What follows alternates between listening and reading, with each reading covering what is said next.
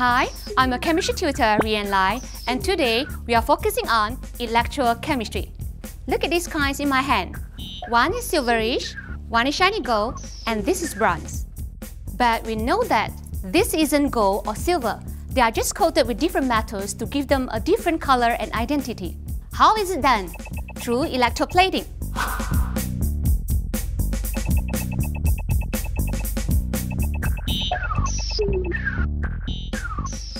Electroplating is the process carried out to coat the surface of a metal object with a thin and even layer of another metal by electrolysis.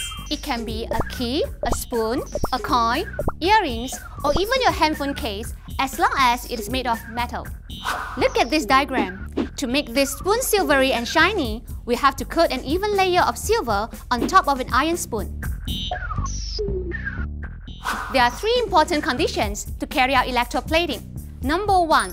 The object to be coated or plated must be used as a cathode. In this case, the iron spoon will be the cathode. Number 2. The electroplating metals has to be used as the anode, which is the pure silver. Number 3. The electrolyte used must be a solution that contains the electroplating metal ions.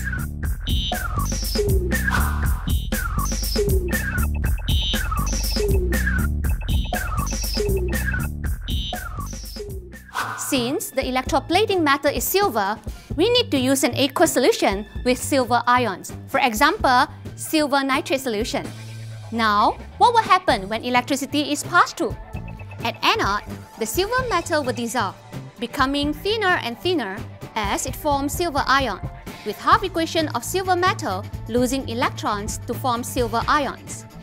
At cathode, silver metal is deposited on the surface of the iron spoon, with silver ions gaining electrons to form silver. After some time, a thin layer of silver will be coating the spoon. The electroplating is considered complete now. Let's look at this question. A student wants to electroplate an iron nail with nickel metal.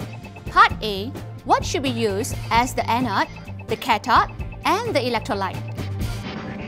I have mentioned the three very important conditions just now. Number 1.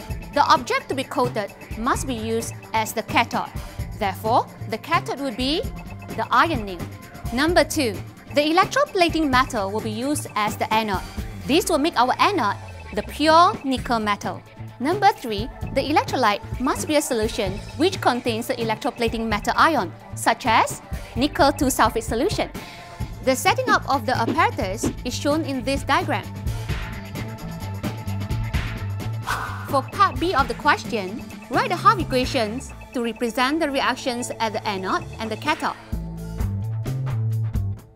As we know, the anode will dissolve and become thinner. So the half equation at anode will be nickel solid becomes nickel 2+ ions by losing 2 electrons. While at cathode, the pure nickel will be deposited on the surface of the iron nail, and this will make the half equation at cathode as nickel 2+ ion gains 2 electrons forming nickel.